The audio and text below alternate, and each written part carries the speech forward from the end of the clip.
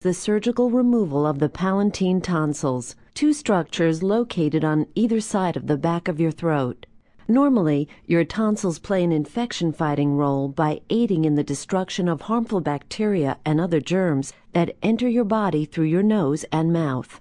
The adenoids, located above and behind the soft palate, play a similar role. The tonsils often become enlarged and inflamed when fighting off an infection. This is a condition called tonsillitis. Tonsillitis may be associated with fever, sore throat, painful swallowing, and swelling of the lymph nodes in the front of the neck.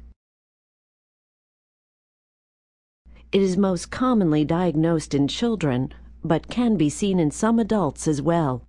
While there are a number of indications for tonsillectomy, the most common is chronic or recurrent tonsillitis. Chronic inflammation of the adenoids, often due to allergies, may cause blockage of the eustachian tubes, increasing the risk of middle ear infections and associated hearing loss. An adenoidectomy is the surgical removal of the adenoids. Tonsillectomies and adenoidectomies are often done at the same time. When you arrive at the hospital for your procedure, an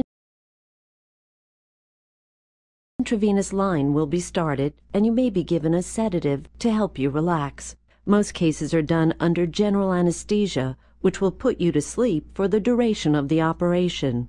A breathing tube will be temporarily inserted through your mouth and into your throat to help you breathe during the operation. Tonsillectomies and adenoidectomies are rarely done under local anesthesia in adults and never in children. During your tonsillectomy, your surgeon will use a special retractor to hold your mouth open and a tongue depressor to ensure an unobstructed view of your tonsils. Your surgeon will grasp each tonsil one at a time with tonsil forceps, cut it away from the surrounding tissue, and remove it with a snare or a tonsil guillotine clamp. Electrocauterization or clamps and ties will stop any bleeding at the site where the tonsils were removed. This area generally heals naturally without stitches. The procedure for an adenoidectomy is very similar to that for a tonsillectomy. Both procedures can generally be done in 20 to 60 minutes. After the operation, you will be taken to a recovery room until the effects of the anesthesia wear off, which usually takes about 8 to 10 hours.